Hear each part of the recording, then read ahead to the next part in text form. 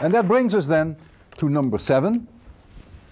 Dipoles. Whenever I see dipoles, I get a little nervous because in general that means a lot of mass. In this case, turns out that that's not so. I have here an x-axis, and here I have the y-axis. And here, at a distance a, y equals a, I have charge minus q, and at y equals minus a, I have plus q.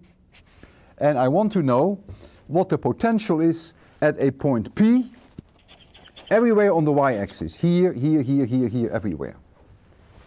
Well, we'll take v equals 0 at infinity. Notice that v is also 0 here, because think about Walter Lewin with his plus 1 Coulomb coming from infinity. He has to do positive work to come to this one if he wants to reach this point. He has to do exactly the same amount of negative work due to this one if he wants to come to this point. The two cancel each other out, so it's clear that the potential is 0 here if I define the potential at infinity 0. Well, what now is the potential at that point P? It depends a little bit on where P is located. Whether the position of P is larger than A, or whether the position of P is smaller than A. And what I mean by that is it somewhere here, or is it outside there? I will assume that it is outside, and you will do the inside. If I assume that it is outside, then the potential at that point P, it's a scalar, is the sum of the potential due to this point and the sum of the potential due to this point. Let's first do this one. So that equals minus q divided by 4 pi epsilon 0. And now I have to take the distance between these 2 points, which we have called r earlier, and that is y, if y is the position of P, minus a. So y minus a.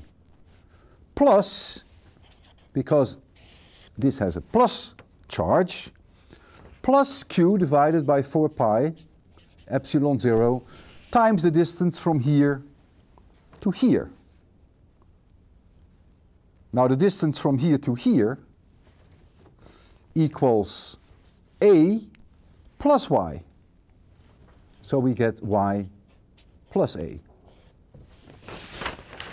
Well, you can massage this a little bit, and you can, following the instructions of your book, you can calculate, you can simplify it for y is much, much larger than a, and that will simplify matters, of course, enormously. I'm not going to do that. It's not all that difficult.